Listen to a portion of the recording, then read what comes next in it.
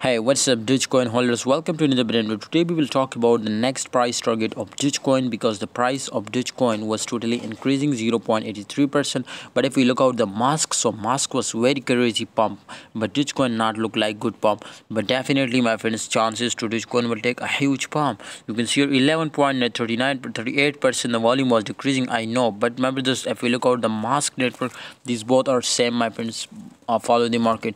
If Bitcoin reach out to 17k, musk, Dogecoin, these all will be take a huge unexpected pump. So that's why I strongly recommend you need to wait. Bitcoin, maybe, my friends, if this was not reach out to 17k, Bitcoin were very badly crashed down, and Dogecoin was also very badly crashed down. So therefore I can't recommend you, my friend, to take this time position, any position, because it was very close to support line. You can see here. So maybe it was do a breakdown and very badly crash down. Maybe it was do again return and just crash down for retesting and again pumps up and take a very huge pump.